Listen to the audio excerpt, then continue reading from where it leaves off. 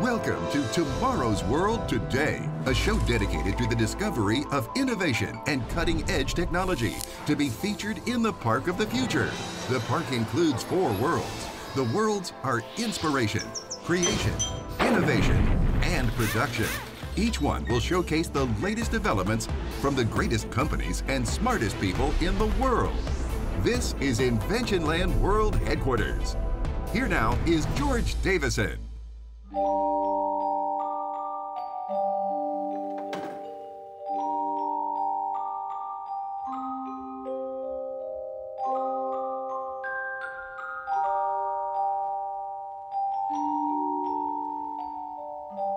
Hey, George. Hey, Tamara. So, what does the future have in store for us today?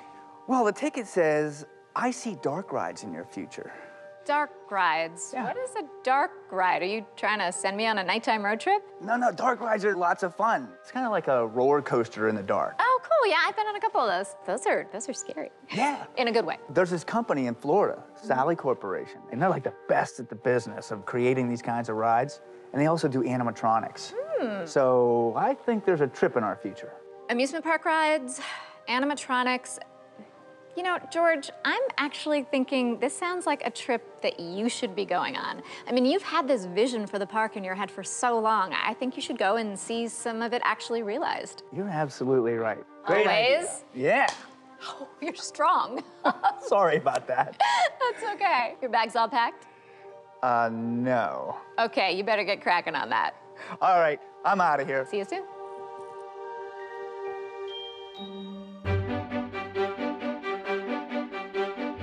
Animatronics and dark rides, they've been fascinating me for years. And today, we're in Jacksonville, Florida, the home of the S1E Corporation. These guys have been putting dark rides into parks for over 4 decades. Tamara, you were definitely right. This one's perfect for me.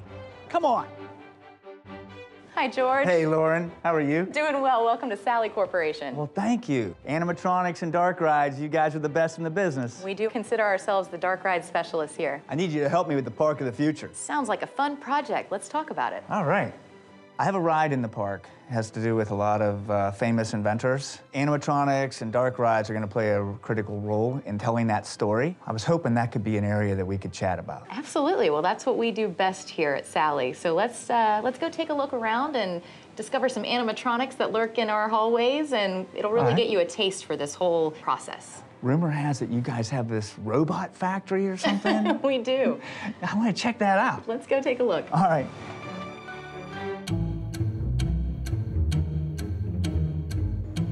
Wow. Welcome to our robot factory. This is fabulous. Yeah, let me show you one of our show and tell pieces here. This is Nazir. Nazir. He's created for one of our dark ride attractions, but he hasn't been programmed yet. So why don't you take a hand in making this guy move? Great. I get to play with him then, huh? Yeah, you can play. So basically, our programmer would start with a pre-recorded audio track. Yes. And an animatronic that's loaded up with pneumatic cylinders, which are pressurized air compartments, if you will. And with every single movement that that cylinder has, it creates a movement for our animatronic. Yes. Our programmer will then come in and start from the head down, synchronizing every single sound to the robot's movement. Animatronics have come a very long way in 40 years. You know, originally we were almost using mannequins' bodies and then putting some machinery and some pneumatics around that to make the head maybe move, but not so much the whole entire body. Now we are used to putting motion to anything as small as just a little finger movement. Wow, what's this thing? This is a little show that we did for hotel lobbies a long time ago, but this guy behind us. Whoa!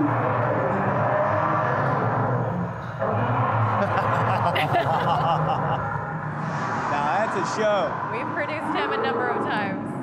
S1E creates memories to last a lifetime. That's what our niche, this dark ride, does.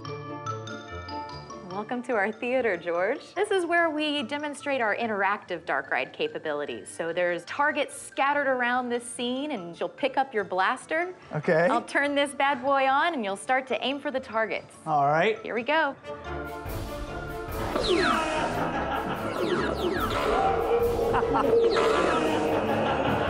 This is good fun. More along the way. Let's go check out what else Sally has to show off today. Sounds great.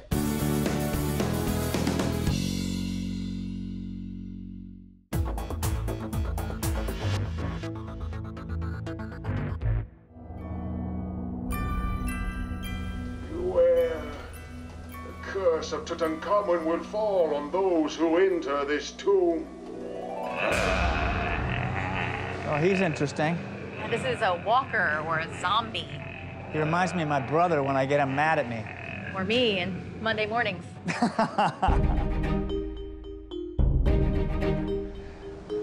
Wow, these are big, impressive. Just parts of our trade show here. We like to show off our talents. So we've got a really nice guy. What's this And we've, one? yeah, why don't you look behind the curtain? Of course, while George was walking through our crazy dark ride factory, we had to give him a scare or two. Well, you got me. That's good, you jumped well. But your project is all about lifelike animatronic figures, right? Yes. Bringing real humans back to life in animatronic form. Exactly. Well, let me show you a completed character. Oh, wonderful. All right. So right around this corner is one of our most lifelike characters. This is a gentleman for an attraction in Peru. Oh my goodness, he's impressive. Extremely lifelike. That's what we do in this department. We really finish off these robots and make them characters. So we'll add their attire, their skin tone, their fingernails, their hair that's on their head and on their nose, and we'll make them look as realistic as possible. Peru, land of wonder, all mysterious, all mesmerizing. Would you like to go? Well, in a few months' time you can. And trust me, you wouldn't want to miss this dark ride experience. Come with me, and I will tell you a story like no other. Soon you'll be stepping back in time, entering an environment that will take your breath away. That was powerful. He's a good storyteller. Movement, his articulations and motion, that was impressive. We really can bring stories to life with lifelike animatronic characters, so I think we can do that for you. Well, George, you've seen our shop, you've gotten the full tour, you just haven't met the man behind the madness. Let me introduce you to our CEO, John Wood. Hi, nice to meet you, John. My pleasure, George. Glad you could come to the Sally Corporation, where we specialize in dark rides. I'll tell you, you do more than that, John, I think. You guys are making all this magic behind the scenes that we're really interested in. Thank you very much. We appreciate it. You know, the idea, the genesis of where ideas and how companies come to be is always intriguing to me. When we first started, the idea was generated by a dental class where my partner, John Rob Holland, created the first Sally robot. He really wished he could have gone down to NASA, but at the time, they were laying off people at NASA.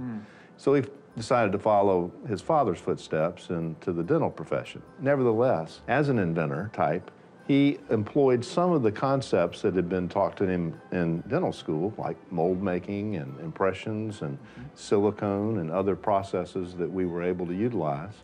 And he adapted this when the professor said, we want all of you students, dentists to create an unusual presentation. And I'm not talking about a slide projector or a PowerPoint. He says, I want it to be different. So he went and did a mask of one of his friends, Sally, and then proceeded to create the first robotic figure. Never did I imagine that one year we would be up there competing with Disney, striving to create the same form of entertainment value with our message. And with our animatronics, we certainly captured the interest of people that wanted a dark ride. We created the stars of the show every time we built some of our animatronics to go with it. And we began developing special effects and elements that would really bring people into our stories as we told them. Creating that very believable look is one of the keys to being effective with animatronics. They have to pass that first impression, that ability to see and say, yes, and that looks real. I'm excited. You guys seem to have all the magic that we're going to need for our Park of the Future. We are an unusual company by all stretch of the imagination. With your leadership, I'm hoping we can move from idea into a world of design now and start thinking about how this is going to come to life. Should be an exciting attraction for you. I think animatronics and dark rides are going to be the best way for George to tell the story of the inventions and inventors of the past. Hey, Tamara, can you hear me? Not sure how this globe phone works, Tamara. Are you there? Yeah, I see you, or at least I think it's you. You are calling from a place that excels in making lifelike animatronics. How do I know it's really you? Tamara, it is me. Can't you tell it is me? You are hurting my feelings. Feelings. Feelings. Well, now I really know it's you because today's animatronics are a heck of a lot more lifelike. You got that right. The latest ones are so realistic, it's unbelievable. We're gonna have to have robots in our park. George, you do know that you're on a work trip, right? Because you sound like you're having way too much fun. I'm definitely in my element here at Sally. Just as I predicted. You know, though, this whole exchange is making me think that we need some kind of secret handshake or secret code so that I know it's you and not a robot. I'm sorry, Tamara. I cannot do that. I will see you when you get back here. Goodbye, George.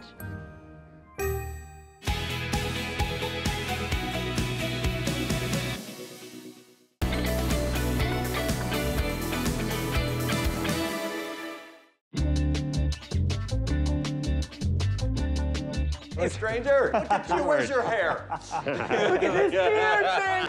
Good to see you. See you too, Brad. Hey. You remember Rich. How are you, Rich? Yeah, I'm great. So happy to be here. One of the great things about working at BRC is we're surrounded by this incredible team. We conceive, design, and produce permanent experiences for guests in theme parks, brand centers, museums, and cultural attractions. Hey, I don't think you've met Mikey. He wasn't with the team when we worked with you. He's an environmental designer. Nice to finally meet you, man. I'll be building spaces in a 3D world so you can see them as we go. 3D. We may need you to move it to 4D for one of our experiences. Cool. Let's do it. All right. George called us about 10 years ago, and then he hired us to do this concept work for him. You know, we thought he was just a crazy guy with a dream at that point, and now here we are almost a decade later, and he's bringing it to fruition. Well, you remember the center of the park where we're drawing everybody in? The Treehouse, right? Yeah. Yeah, that is so cool, because that really is, it's the central icon for our park, both thematically and just visually. It becomes that thing that draws people in. In a blink, that treehouse encapsulates the idea and the inspiration for the park. Hopefully we can ignite all of our guests' imaginations and bring them back to that moment of creativity when they were younger. I can't wait to see what we do at the base of this tree, Mikey. I can't wait to use our new technology and new design like AR, projection mapping. We're gonna build the largest treehouse on the planet. Yeah. All right. Yeah, we are. You want to go back? I made a special spot just for you guys. All right. Check it out. Let's do it. Fantastic. Come on. Great. Okay. Well, guys, the room's ready for you. All right. Nice. Oh, here come all the guys with research. We've been gathering research for years since you guys have been here. Thanks, guys. And we decided what we would do is break each shelf into its own world. Looks like you've got a little light reading here. All right, guys, I'll leave you to it. You're gonna miss out on all the fun. What do you mean? See you later. So that's a little bit of a challenge, yes?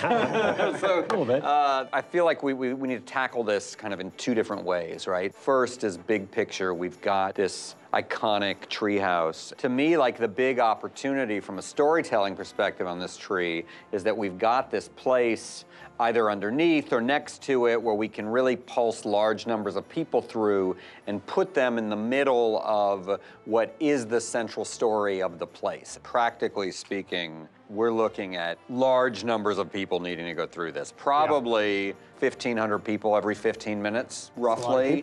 That's a lot of people. So that probably leads us into the idea of it being some kind of theater using the latest technologies in order to create special effects and kind of put us in the middle of this big idea. How do we make that work in that tree? I have a few ideas. Let me see if I can go sketch it out. So since the tree is probably going to be a cylindrical tree, here's the tree, here's your theater screen, but since it's cylindrical, we can have a 360 screen. We can wrap around the whole tree. In the section view, like, you know, our audience walk up and they can sit like in the stadium seating kind of like how they did it in Rome. And the host could be down here narrating a story, and here's your theater with the clouds up here. And the host can like bring up magic and they can shoot up. They can maybe go down in this area too. Yeah. You know, like lay down like they're in the park. Yeah. Yeah. Okay, so we've got some work to do between now and when we're supposed to show George the model for the tree and what that theater might look like. I can try and mock this up in 3D. And I think I have enough to begin the treatment. We talk about the unique theatrical configuration we're going to think of, where guests look up into this environment and walk out with that feeling of, wow, I'm part of that infinite spirit of creativity. I have the power to do things that can change the world. I like the direction. So we've all got our marching orders, and we've got a pretty tight schedule so that we can show George something. What do you say we go get to work? Let's do it. Let's do it. Gildan's engineers are making apparel better by using bacteria in a natural setting to treat and clean their wastewater. At home, you can save water and energy by washing your clothes in cold water and only using full loads, because clean water is important for everyone. Gildan's biomass units are making apparel better by turning trash into energy. At home, you can make your trash work for you by recycling and repurposing items rather than throwing them away, which is a good thing.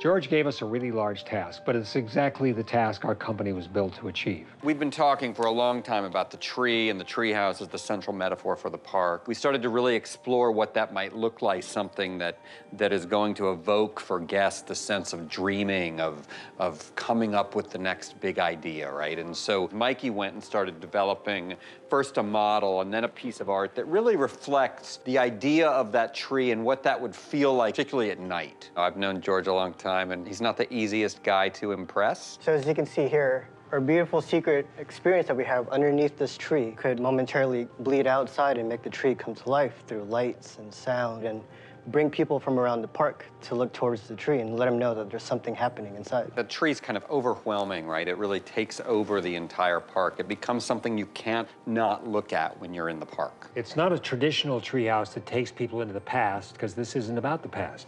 And it's not a modern treehouse in the sense of it's going to be outdated in 20 years. We want guests who are coming to this park in 100 years to look at the symbol of the treehouse and immediately think of this place. The place you go to have those great visions of creativity that can change the world. So once we'd established that kind of visual language for the tree, then we started to think, what can we do to utilize that as an opportunity and put one of our big e-ticket attractions here and immerse them in the core ideas of the park itself? Step one was figuring out what's the story we're trying to tell here, what is the emotion we're trying to evoke here in our guests, and then we work backwards from that. What do you do in a treehouse? You lay on your back and you look at the sky. What happens when you look at the sky? You see clouds. What do you notice about clouds? Clouds are infinitely creative. So we thought, why not make the hero of our show a cloud? What do I want to be today?